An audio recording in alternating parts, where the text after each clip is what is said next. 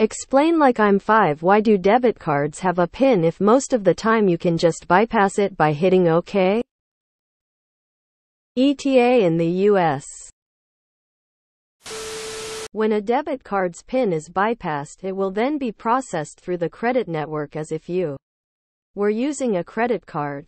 Applying the similar kinds of safeguards that system involves.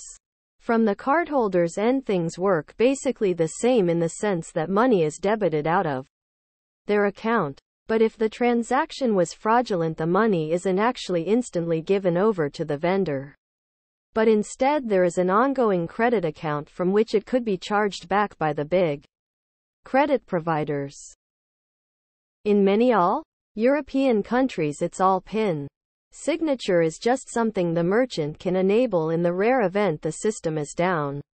I use a card at a physical location up to 1,000 times a year, and I don't think I've signed anything in a decade.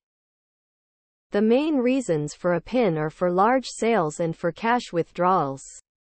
For small sales at large companies, it is cheaper for them to process it as a signature sale even without a signature, because these usually have smaller per sale fees and larger percent fees than PIN sales, which have larger per sale fees and smaller percents. Some cards are debit only and they always require a PIN. Other cards function as a debit card by withdrawing from the bank account. But with a PIN it processes as a debit card. Without a PIN it processes as a credit card. This is an important distinction to the vendor because they use different systems with different charges. The fraud protection mechanism is also different. There is also no cash withdrawal or cash back option on the credit feature. Some card processing networks don't require PINs, since there are other ways of reasonably assuring the cardholder is the one making the transaction. The merchant may also decide that speeding up transactions may be worth a small additional risk of fraud. There are no charges on a debit card from your account and huge charges for using any credit card?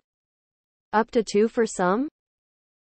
European here. Can someone explain why credit card are such a big thing in the US? The cards we got in Europe are called credit cards, but they just behave like debit card. It always withdraw from the bank account. Why do you guys needs credit cards so much?